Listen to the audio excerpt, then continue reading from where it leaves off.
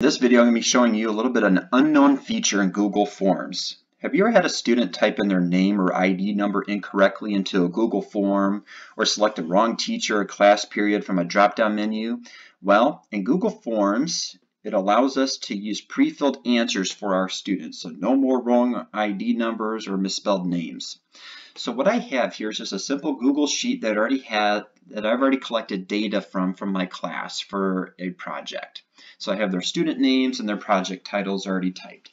I want to send out a pre-filled form to my students so that way they can evaluate their peers. So that way then students do not type in their student names incorrectly or type in the project title wrong. So what I have is just the basic form here, collecting their email address, the student name for the project title, and this is where they can already rate their project. So just a very basic, simple form. Okay. Now, I want to populate and collect that information. So let me show you how to do that.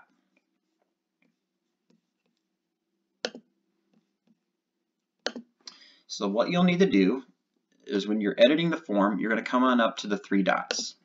Go ahead and select where it says Get Pre-Filled Link. It's going to open up a new tab for you. And this is where you can start setting the parameters on what you want pre-filled.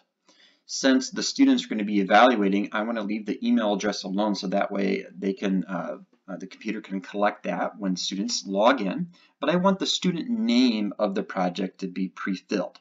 So what you'll want to do is for text options, I would recommend that you type in all capitals and no spaces. So that way then when you start editing the link, which I'll show you here in just a few minutes, that way it's going to be able to easily identify that. So I'm going to type in student name again, but I want to leave that in all capitals and no space.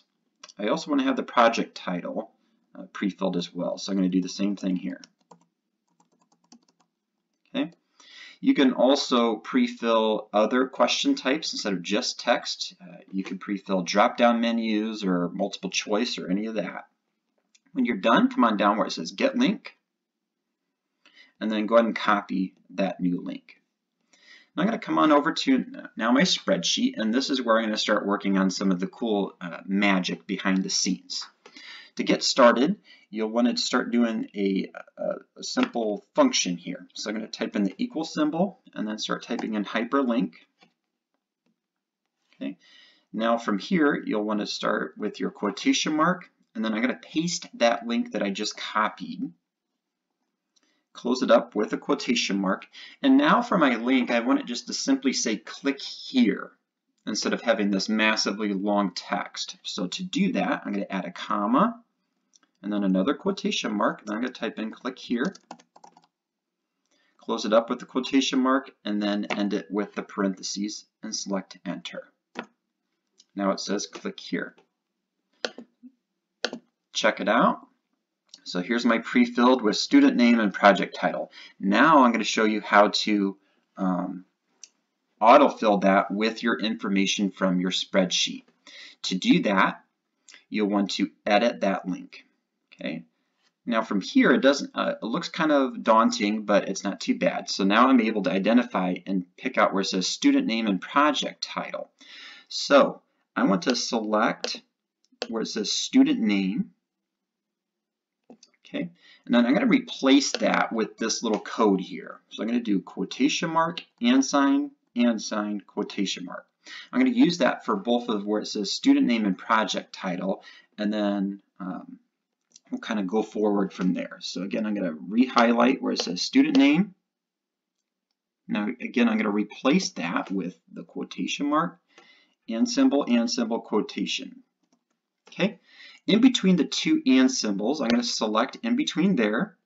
And now I'm going to go to the cell where it says go to student name. I'm going to select my first student just in time. Okay. And then you can see here it replaced it with that cell, A2. And now I'm going to do the same process now for the project title. So I'm going to select the project title or highlight it. Again, I'm going to replace that with quotation mark, and symbol, quotation mark. Go in between the two and symbols, and then I'm going to select the cell. Where in the world is Carmen Sandiego? and then select enter. Now I click on where it says click here, and now you have a brand new form with pre-filled information for just in time and where in the world is Carmen Sandiego. I can send this form now to my class and they can rate and give him the feedback. For my 3 other students, I don't need to do all that work. I'm just going to let Google Sheets do it for me. So I'm going to select this little blue square, drag them down for my other students, and it auto-filled it for me and is giving me the link. So I can go to Bill Nye here, check out the pre-filled link. There's Bill Nye. Can you live on a diet of potato chips? Boom, done. So this tutorial was to show you how you can use pre-filled links and push that new link out to your students.